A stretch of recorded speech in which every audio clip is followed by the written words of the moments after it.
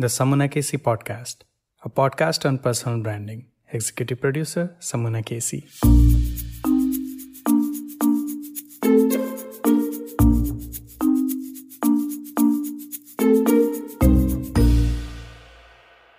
No. No is a full sentence. No is a full sentence, and you don't need to add no because, no and no. But if you want to add anything after no, then you can add no, I can't.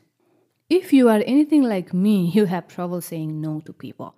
And somehow they have control over their schedule, stress, trouble, and happiness.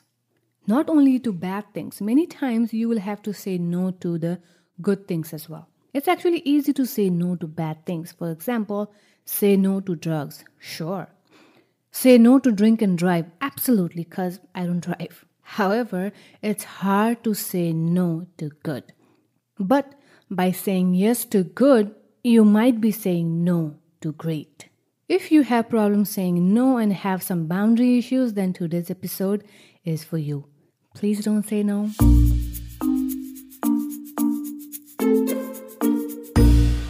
Are you waiting for a light bulb moment or an apple to fall into your head so that you can get all the answers? Hanuman, a character in Hindu mythology, was cursed and forgot who he was until someone reminded him of his own powers. We are the Hanumans of 21st century. Seldom anyone reminds us of our powers, and we rarely believe in them. This podcast is a constant reminder that you are capable, you are enough, you belong, and you are a personal brand. My name is Samuna Casey, and please subscribe to the Samuna Casey podcast on Apple Podcasts, Google Podcasts, and Spotify, or any of your favorite podcast platforms. If you want to discover and develop one variable that is under your control and that can make or break your career, business, and life as a whole, a personal brand.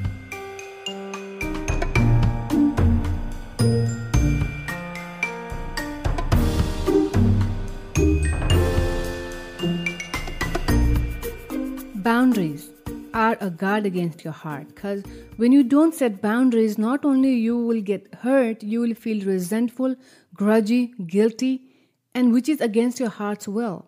You want to feel cheerful, free, joyful, and grateful. That's why you got to guard your heart and set some boundaries. One shortcut to find out if you are setting proper boundaries or not would be to check if you feel resentful or cheerful after doing something or saying no. Boundaries. When to say yes, how to say no, to take control of your life by Dr. Henry Cloud. I have been listening to this audiobook for a while and meaning to create an episode on it. As I have noticed, ever since we started this podcast a little over a year ago, the deeper and personal the topic, I have a hard time completing it. You know, the dark closet of your psyche where there are many traumas and emotions buried, and you don't want to open it. For it may fall all over you and then you will bury in it. If not buried, you will have to deal with it one by one. And you know it is gonna be a mess. An emotional and psychological mess. As you go deeper, you realize there's more mess. The only thing you want to do is run away and or good old procrastinate. There you go, right off the bat. That's one reason you procrastinate, because it's too personal.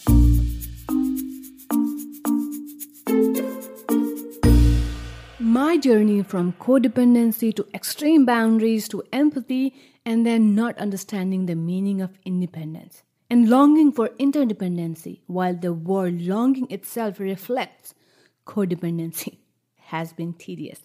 These words are mouthful, however, understanding these terms has become life-changing. So let's break them down a little bit.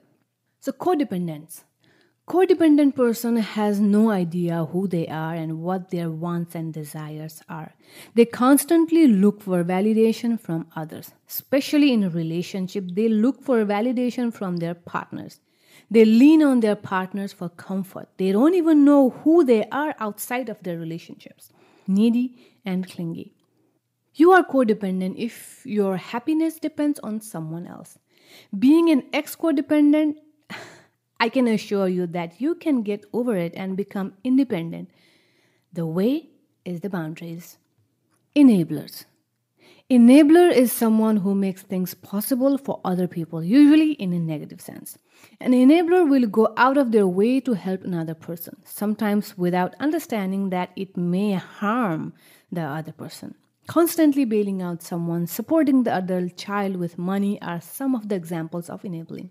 Most parents fall into this category, along with overcompensating spouses, siblings, and sometimes friends. In short, if a bird won't let its children leave the nest, the children will never learn to fly. Enablers, boundaries, please. You might not know, but you are contributing to building a dysfunctional family.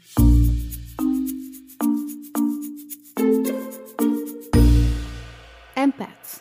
In Season 2, Episode 13, episode titled Can We Learn Empathy? We have talked in detail about what is empathy, who is an empath, and how to deal with it, and why it's a good thing to have. To be genuinely interested in people, to listen, to be vulnerable are actually the attributes of an empath. Most of the actors and creative entrepreneurs are empaths. The chances are you are an empath, which makes you vulnerable and strong at the same time. Being an empath is hard. You connect with everything. You are touched by everything. You can feel other people's pain and sorrow and feel horrible. You feel more horrible when you can't do anything about it. Empathy is a blessing that can make this world a better place every day. But empathy without boundaries is a curse. Empaths, boundaries, please. Get over your need to save other people to feel better. That is codependency, not empathy.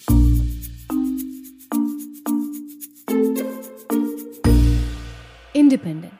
We all know what independent is. It's great, where you don't need anyone whatsoever and you can do everything on your own and you are independent. Turns out that's not actually what independence is.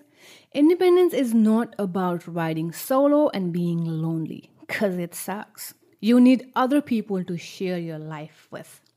Independence simply means you know who you are, what your wants and desires, and in my personal experience, it's constantly evolving and you are aware of it.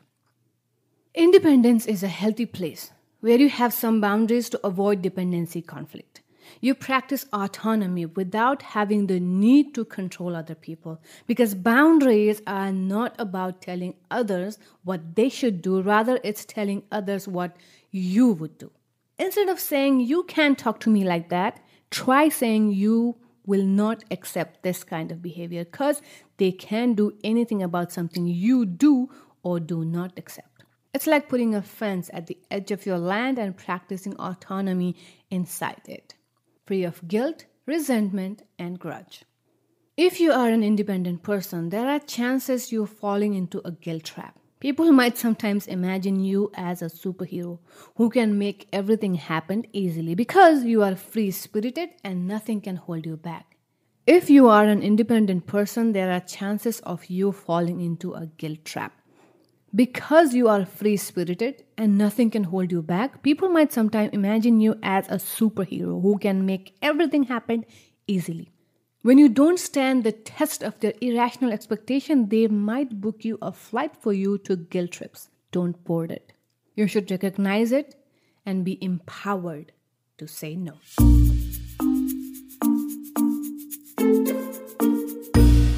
Now let's talk about problems in a relationship, physical, emotional, and romantic, a financial life, job, business, where lack of boundaries may result not only into over-bloated drama but sometimes serious consequences. When it comes to physical abuse, when the world went virtual as the effect of pandemic, I took this tiny sigh of relief. At least we won't have to hear about workplace harassments. But before I finished that thought, there were reports saying since the pandemic has started, and people are mostly at home, the cases of domestic violence are on the rise. In the romantic relationship, there are many cases where one doesn't know what they want in a relationship, let alone communicating it. People either picking some projects in the name of relationship or totally hijacking it. I noticed in myself that I was searching for a father in a relationship, like a codependent who takes care of me, and at the same time, I was trying to save my romantic partner like an enabler. In terms of money, it's easier to talk about sex than about money. Kind of bizarre. People can give all the graphic details of their sex life, but never talk about how much they make, how they make, how much something costs, or about the debt. We spend a whole lot of money and energy, again, more money to cover up the financial issues. Why do people do that? When going out with friends, why can't someone stand up and say, we are going to split the bill equally or pay only for the things that we ate? Instead, everyone either depends on others to take care of the bill or pay for everyone and then resent the whole experience forever. It makes the whole experience bitter. In the job setting, working extra hours and thinking your salary is not fair, going into meeting grudgingly, making your work BFF first day at work, and the micromanagers. Back off. Just kidding. You can't say that. You should say instead, keep listening and wait for the actionable step. There I will tell you what to say to micromanagers and your bosses. Also, subscribe to the Samuna Kisi podcast on Apple Podcasts for more. In business, OMG, be friendly with your customer and client, but don't make them friends yet. When in doubt, ask yourself, am I treating my clients and customer the way I wish to be treated in the same situation or not? That's it. That's all good to get started with. So don't jump into making friends, making BFF in the business and job setting.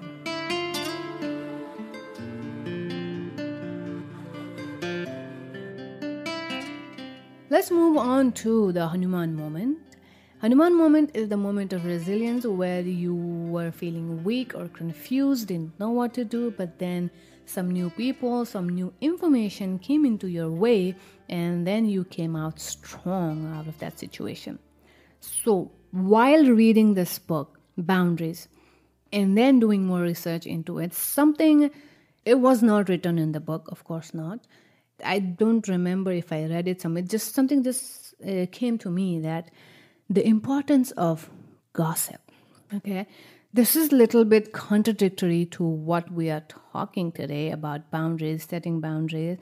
But then gossiping, I realize gossiping is important to set up boundaries and also like share and then feel light in your chest. So if you have something boiling in your head, in your stomach, you can share it with me. I'll listen to it. And then it's my responsibility to keep it to myself and then working towards the solutions later. So it is very important to listen to people. It is really important to vent yourself out. Say what you need to say to the person you trust. And there is this whole process to build trust before you vent out, before you gossip. Go ahead and gossip with somebody. So it's good to gossip, but with boundaries.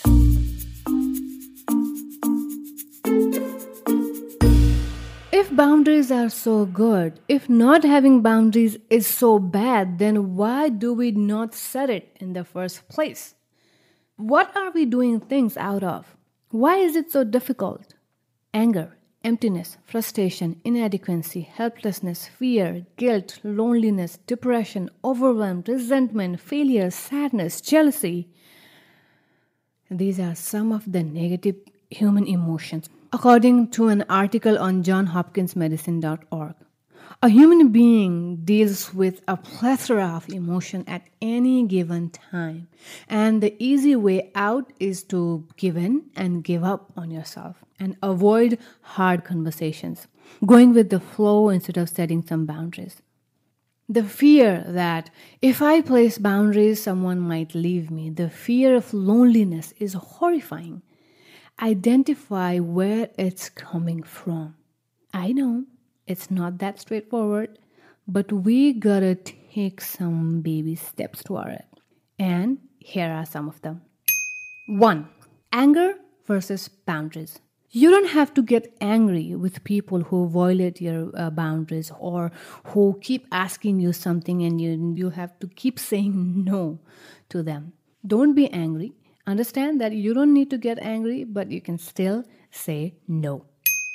Number 2, boundaries are not permanent. As I told you, I'll tell you what to say to the boss who is may not respect your boundaries and micromanaging. Turns out there's a TikTok video where she gives an exact script. I have linked the video in the show note. Show note is available on sonakasi.com. The gist of the video was to just be positive and explain your situation, that your plate is already full and you are better running yourself on your own. You are responsible. And if there will be any space for extra job, extra work, then you will let your boss know. This is the gist of the video, but then if you want the exact words, which is brilliant, please check out the video. The video is available on the show note. Number 3, before saying yes to something, you'll have to ask yourself, can they do it on their own? Or do I have enough bandwidth to do it? Or am I becoming an enabler? So if there's some information they're asking you, like a lot of people do on my DMs, that they can simply Google and find it out. So before jumping into rescuing someone, ask yourself, can they do it themselves? Do you have the bandwidth to do it yourself? Number 4, stop fragilizing people. This is again another characteristic of an enabler who thinks that they are the strongest one. Other people are weak. May it be physically, financially, emotionally, or mentally. That's why they want to keep supplying the support to other people in the cost of their own mental peace and happiness. So if you are among enabler, then you will have to understand that not other people are not as weak as you might think them as. They are independent, they can help themselves, and you can help them to for them to be empowered and then stand on their foot. But then eventually they will have to take action, they will have to bring result for themselves. So stop fragilizing people, instead empower them. Number 5, guilt trap. As we have already talked about guilt trap, do not fall into it. Understand it. Be empowered enough to understand it and communicate and say no. Number 6, love everybody and tell the truth. It is again another contradiction, but boundaries or saying no does not mean you hate that person, you hate that group of people who try to violate your boundaries. You can love them and then still say no. So this is a very fundamental truth that many religions have it in their scriptures, and the leaders of those religions keep preaching it in their writings, that love everybody and tell the truth. Number 7, people pleaser versus God pleaser. So who are you? Are you a people pleaser or God pleaser? If you are a people pleaser, then you're going to have a hard time. If you are a God pleaser, then you're going to get a lot of support. So stop being a people pleaser and say no as much as you can, or as much as you need to. Number 8, rocking the boat. Before, I used to be this person, this peacekeeper.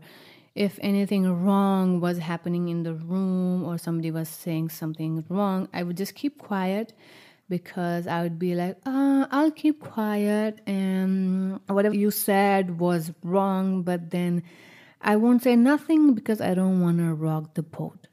But then I have evolved into this person where I don't care even if the whole ship sinks. I will say what I need to say and keep my boundaries. So don't be afraid to rock the boat. Speak your mind. Turns out me speaking up actually adds up to the situation instead of keeping quiet. So keep rocking the boat, people. Number 9, Fake boundaries, aka lies. So when I was a kid, I was always an independent person, and my friends somehow knew it. But then there was some event that I didn't want to attend, or I didn't want to go out with them sometimes or go out to play. Then I used to say, my mom says I can't go out. Or sometimes I made my mom to go out and tell my friends that she can't come out. But then turns out my friends wouldn't believe it, because I was a very independent kid, they wouldn't believe that my mom said no, and then I didn't came out. Sometimes it worked, sometimes it didn't. So if it's a harmless lie, then it's sometimes was helpful for me to place some fake boundaries to avoid going to the situation where I didn't want to go. Again, that's not a permanent thing. You will have to learn to say no directly, that no, I can't come. If not, I don't want to come. You can at least say no, I can't. So until then, if you need some practice, try some fake boundaries. Number 10, and the final one, boundaries and abuses. You need to set boundaries on your body. If you decide that this part of your body, doesn't matter what, if this part of your body, no one can touch it, then that's your decision. If you set that boundary once and communicated it if needed, and if somebody attacks that boundary, if somebody tries to violate that boundary, then that is an abuse. Because anytime a woman comes out and shares her stories of abuses, people be like, oh, he didn't even did much. He just asked her if she could go out with him, or he just asked her if he could just see her. And I'm like, why? She already has said no. She doesn't want to see you. That's it. Set your boundaries and stand strong on it. Okay? Because setting boundaries is about yourself. It's not about somebody else. So decide if it's about your body. You decide your boundary, that somebody can touch it, somebody cannot touch it. And if it's about something else, other boundaries, emotional boundaries, financial boundaries, then it's upon you to decide it, that this is my boundaries and you can't cross that line. Once you set that, you will be very empowered to do it day in and day out. So, and then if you have to do some other activities, some other practices to be so powerful to set that boundaries, then please do that and set it. Because setting boundaries is about you. Understand that you will have to make a bunch of people mad if you want anything significant done. So don't avoid conflicts. As Lord Krishna says in Bhagavad Gita, we all have to choose our battles and fight until the end. Choose your battle wisely.